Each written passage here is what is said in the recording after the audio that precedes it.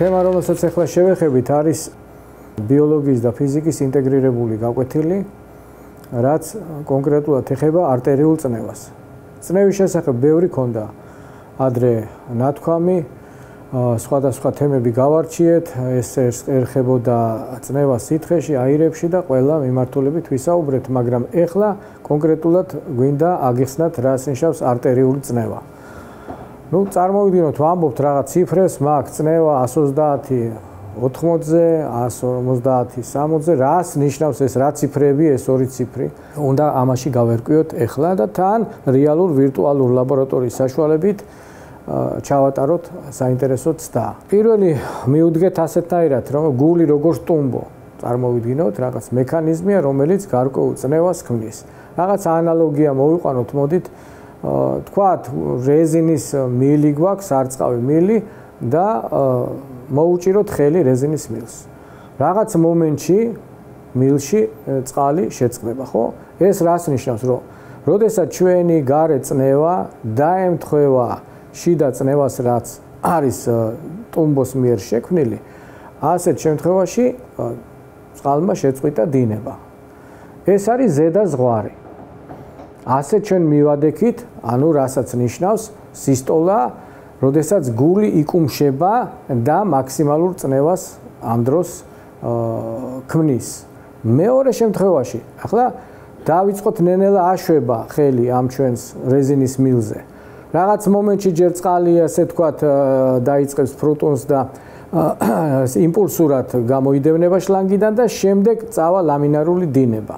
ხო? ეს უკვე არის ქვედა ზღვარი, რასაც ეწოდება დიასტოლა,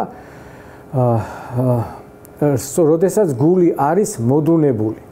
ანუ იმან უკვე შექმნა წნევა და შემდეგ რაღაცა შიდა წნევა, რომელიც დარჩა, ნარჩენი წნევა, ეს არის უკვე დიასტოლა. აი ამ ორ თემას გავარჩევთ, მაგრამ რა მიდგომა იქნება? პირველი, ეს არის არტერია, მანჟეტი, რომელიც გვიკეთია ხელზე, რაღაცა მომენტში შექმნის წნევას და შეწყდება არტერიაში სისხლის მოძრაობა.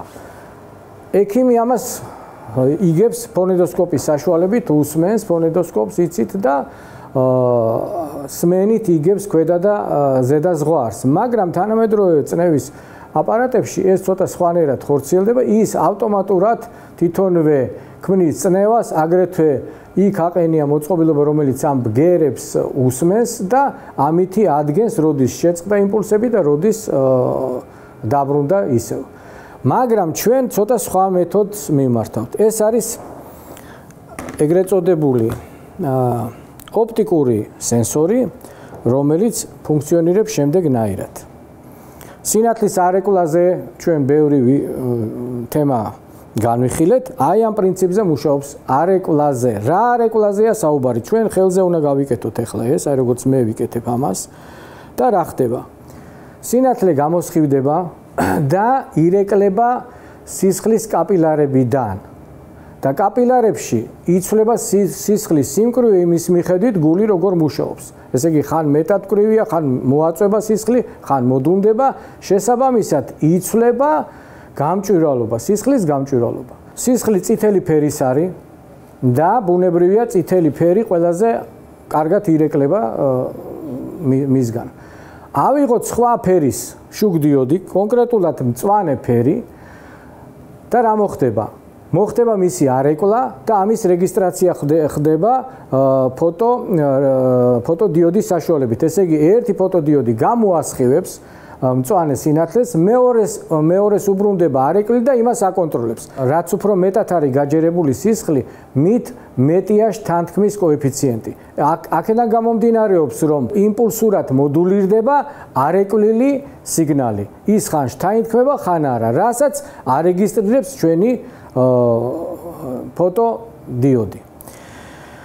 ეხლა ჩავატარებ უკვე რეალურ ცდას, ვნახოთ ეს პროცესი, აგრეთვე ვნახოთ როგორ არის დამოკიდებულება წნევასა და პულს შორის, გრაფიკულადაც ვნახოთ ეს და მე მომიწევს მანჟეტის გაკეთება, ყველა მოარი მითხრა წნევის გაზომვაზე ოპერატორებმაც, ამიტომ რეჟისორმაც და პროდიუსერმაც. ამიტომ მე გავიზომავ ახლა წნევას. ამრიგად მოდით ახლა გავიკეთოთ მანჟეტი.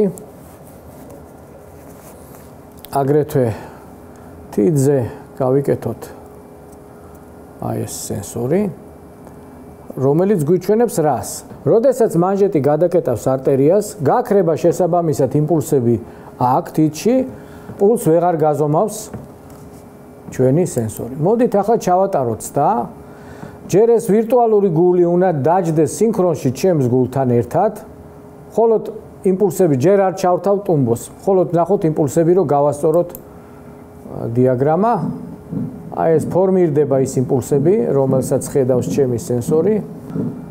ამრიგად ჩანს იმპულსები და ხედავთ რომ სინქრონულად მოძრაობს არტერიაში სისხლი და ახლა მივცეთ კვება ტუმბოს და ყველაფერი გავიმეოროთ წნევასთან.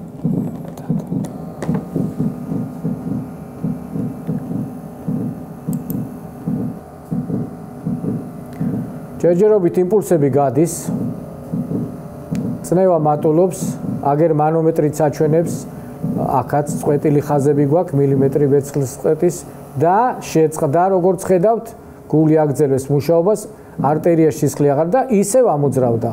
ეს როდესაც ქვედა ზღვარი. მოდით ახლა ვნახოთ ეს ზედა და ქვედა ზღვარი, წყვეტილი ხაზი ავამოძრავოთ, ბოლო იმპულსი, რომელიც გაძვრა მანჟეტის მოჭერიდან, აი წყვეტილი ხაზები წამოვიყვანოთ და დავამთხიოთ ბოლო იმპულს, რომელიც გავიდა კიდევ.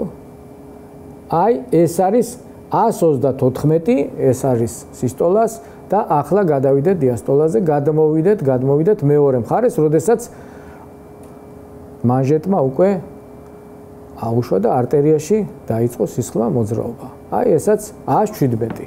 ამრიგად აი ესეთი პროცესის საშუალებით ჩვენ შეგვიძლია ძალიან ზუსტად დავადგინოთ და ძალიან საინტერესოდ ვიზუალურადაც ვნახოთ რა პროცესები მიმდინარეობს და ჩავატაროთ საინტერესო გაკვეთილი. ამ თემას თავისი განვითარება აქვს. როგორ სისხლის მიმოქცევასთან არის დაკავშირებული, ვხედავთ მთელ პროცესს, კარდიოგრამის გადაღება შეგვიძლია ასეთნაირად, მაგრამ ვინაიდან დროში ვარ შეზღუდული, მხოლოდ შეგახედებთ იმ ლაბორატორიას.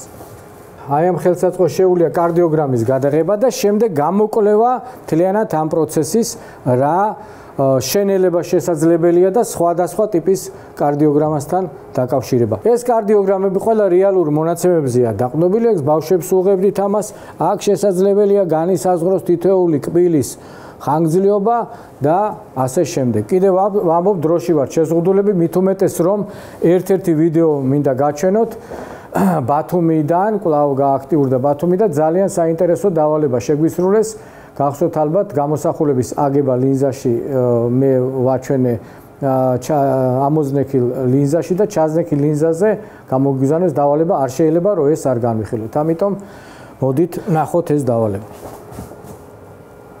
მე გახლავარ ქალაქ ბათუმის ნომერ მე-6-ზე ფიზიკა-მათემატიკის საჯარო სკოლის მე-11 კლასის მოსწავლე გვანცა გოჩალეიშვილი.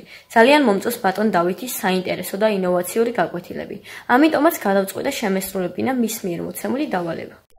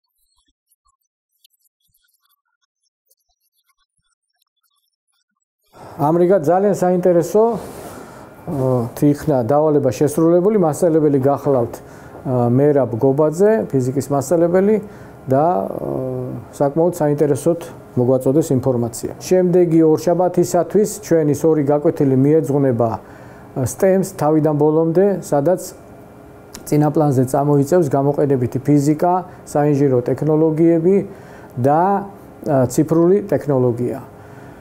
ახლა დროებით გემშვიდობებით, კარგად მგზავრდებოდეთ.